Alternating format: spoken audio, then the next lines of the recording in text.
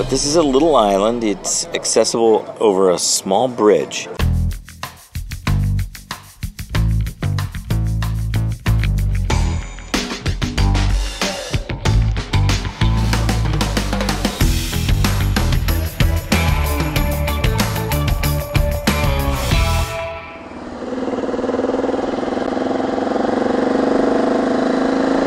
Cruising through the Mani still. I'm just about 10-15 miles, northeast of Kardymili, where I'd spent 3 days catching up. So leaving Kardymili, I'm headed to Lefkada, an island to northwestern Greece. Beautiful aquamarine waters, accessible by bridge, and has some of the most amazing beaches in the world on the Ionian Sea. Lovely. I'm just winding around all these olive groves once again. You just saw another one of those right ahead of us, castles, or towers. Mani people built these towers to fend off intruders, attackers. I filled up the Cobra oil chain oiler. Does not work on gravity, works on pressure. So I've been kind of keeping it. You don't want to go too fast when I activate it. Activate it for 10 or 15 miles. And then it runs out of the oil until you turn the dial again. So we'll pick up a little speed. But they're windy, twisty roads. No need to go fast. But plenty of olives to line the road as I wander around. A guy had a sign on the side of the road a few miles back and it said, "Olive oil for sales." For sales. S-A-L-E-S. Beautiful scenery. These mountains are stunning. Rock faces, lots of green foliage, not as barren as it was, of course, in the further south. And you kind of run through these little towns. I mean, look at these legends. Look at that guy. I'm sure he's the priest in town. He's just hanging out there with his cane. I always wave. I always like to be friendly, especially when people are watching the world go by. Cars just whiz by. Then there's me on this crazy motorcycle loaded up. Wow, look at that.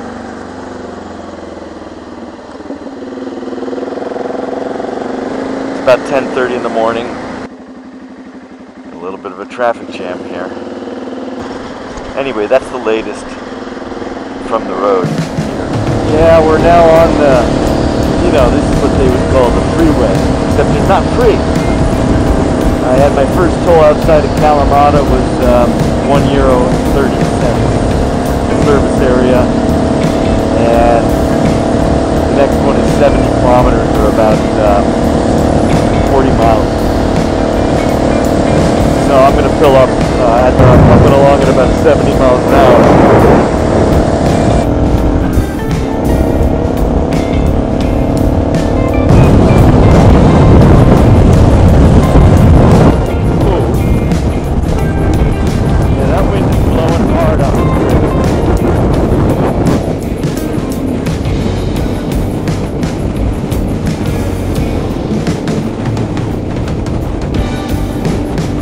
Definitely blowing me all over the place.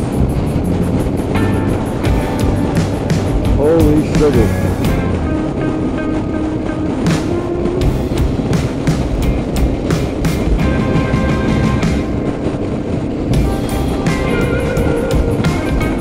Woo! It is windy. This is a hell of a bridge. This is Lefkada. We're headed to Rio. This is where all the ferries go and take people to Italy and beyond. There's a ferry down there.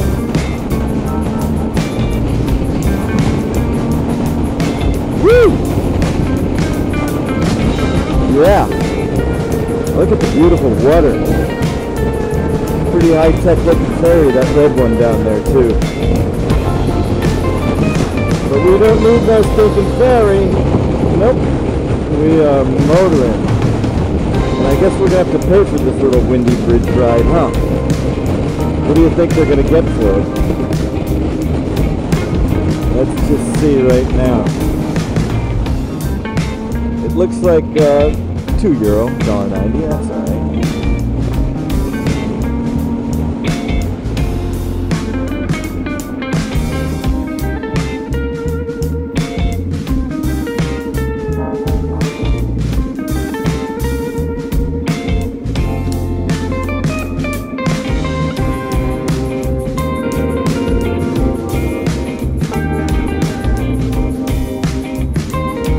Hello.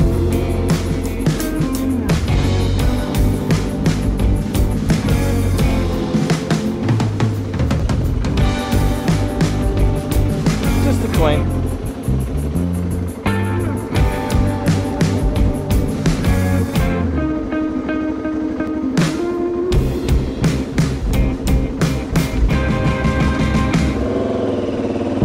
Okay. Now, you know, one of the things I've learned after being on some of these Greek toll roads is finally not to take the receipts. I found all these receipts piling up. I'm like, why do I have so many receipts? I'm not spending that kind of money. Uh-oh. It's 11:05 here in Lefkada, an island in the, I believe it's the Ionian province. I mean, we have to confirm that. I've been trying to get a sense of the names of the cities, the capitals of the provinces, or as we would call them, states in the U.S. But this is a little island. It's accessible over a small bridge. And today, there are a lot of people trying to go over the bridge and also leave the island on that same bridge. Oh my God, I can't believe it. I've already gone 20 miles. Where is this island? It's supposed to be some of the most beautiful beaches in all of Greece. Now, wait a minute. So it was backed up. Having a motorcycle certainly gives it a little bit of advantage. What's this? What's this traffic? Is this guy having a meeting? I'm gonna blow past this stuff. It's kind of narrow here.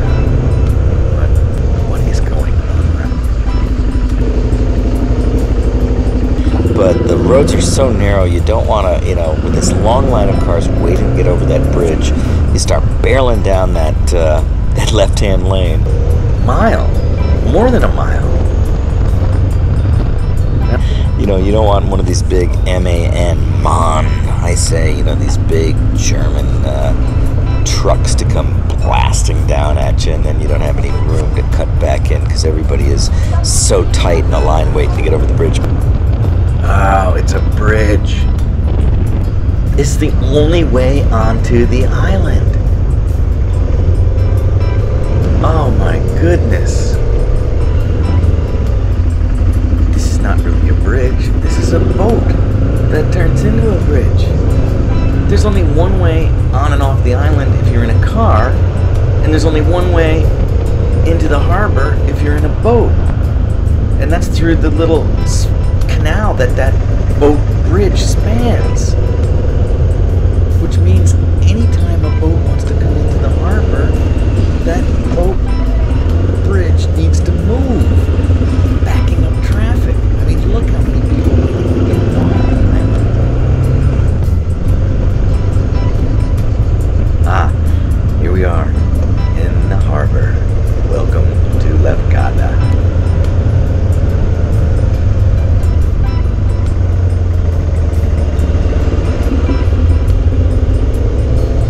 We got onto the island. I'm at Hotel Kokoni. It is a friend of John's, Nick, his cousin Nicholas, and Georgianne, who apparently is in DC, lives there. And we've emailed back and forth. I haven't met her personally yet, but she's like, God, I want to be there. And I agree, you know, it's kind of nice. And I'm at a place called Seven Islands, Taverna, Seven Islands. Everything's a taverna. And I'm having a local white wine that can't tell you much about well, I can tell you that it tastes great. It's dry. It's, I don't know the varietal that it's made from. It tastes good. I just had this fish, which is called chinchera, which is like a white fish. They actually call it white mullet is the translation in English. My goodness. It was brought in today, fresh. They're little fish, you know, and it perfect size for one portion for me. And the ride here was a good 5. I left at about 1 and got here at about 6:30, so call it 5.5 hours. I did stop a few times, you know, getting fuel, and then there was one little scare. I went to one gas station, a service area, kind of rest area on this national road, as they call it, and they were getting refilled with gas. The guy says it's going to be 40 minutes, and at this point, I figured I had barely 30 to 40 miles of reserve fuel left because my light was on. So I decide I don't want to wait 40 minutes, so I motor on. But I really, you know, I've got this massive headwind coming on me, so I don't want to give it too much gas. I don't want to use too much fuel. I want to make sure I can get to the next rest area before running out. And I made it. There's no question I made it. But it took longer. I mean, I was running at about 50 miles an hour for about 30 miles, whereas this road's national road. You know, you can motor. I've been doing about 70. At least that's what my speedometer says. I know it's a little bit favoring the faster, so maybe I'm doing 68. Whatever. You know, Doc is not meant to go hugely fast, right? But and then when I get off of the national road, I'm thinking, oh God, okay, I should be, 10 miles or so till I get to Lefkada. You know, the problem with the GPS, you don't really get a sense of scale. You don't really have to map. And I miss those maps. I do. But, you know, next thing I know, the GPS is coming through the freaking headphone speakers and telling me, well, in 22 miles, take the next road. And then I go to 22 miles, and it says go another 12 miles. And then when I say another 12 miles, it's like I go another 10 miles. I'm like, oh my goodness, am I ever going to get to this place? And then I get into Lefkada, and it's busy, you know. Once I get over that bridge, there is traffic packed into the little marina area. One big truck is unloading stuff, you know, doesn't pull off, and everybody's using. There's not a lot of roads on this island, let me tell you. Wow, there's fish playing right over here. I just saw them jump. There's a cat over there checking the activity out. Wow. Anyway, lovely little restaurant, lovely taverna. The hotel, Nicholas is the young Nicholas, and then Nick, the older guy. Super accommodating, but I'm having fun. And I'm going to stay 2 days here. I'm going to see some beaches. I'm going to catch up on Instagram. I'm going to catch up on podcasts, and I'm going to do a couple videos. You know, onward. Soon to Albania. Because it's freaking August 3rd.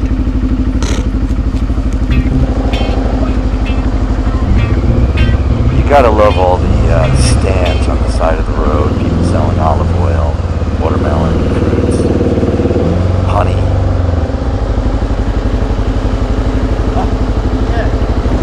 Wonderful. That was the little town of Dragon.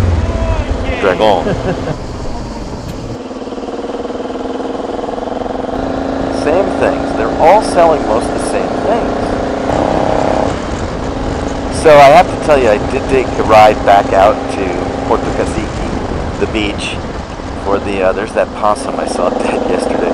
I did take a ride back out to because I wanted to fly the drone. Yesterday I had a problem where my phone wasn't charged enough. For some reason, my battery pack brick was not charging it. I think it was just too hot. So I took the ride out there, flew the drone over the beach. Beautiful. That water crystal clear, transparent. And at one point I decided, let's bring that drone back because I lost visual of it.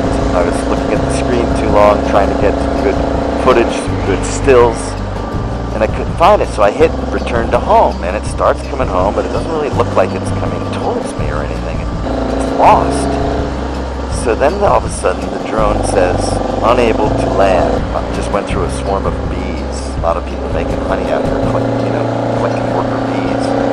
And I'm like listening to it, I'm listening for it, I can't hear it. I'm looking for the drone. My heart is beating fast.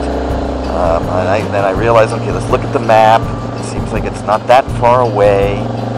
I move the camera down to kind of get it so I can see exactly what it's above.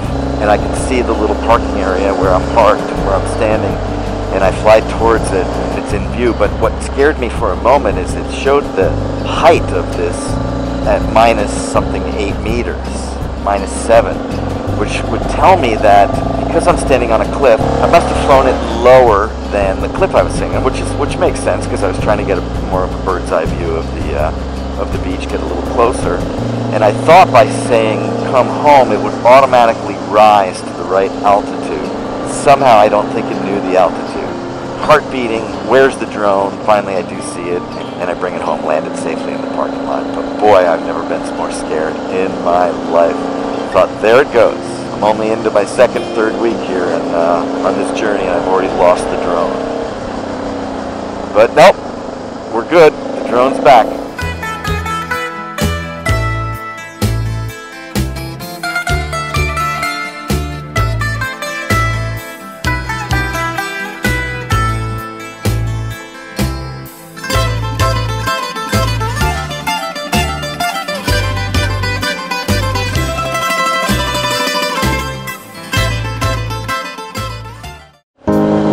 Passed through a tiny town of Kardymili that had a traffic light. You had to wait 4 minutes for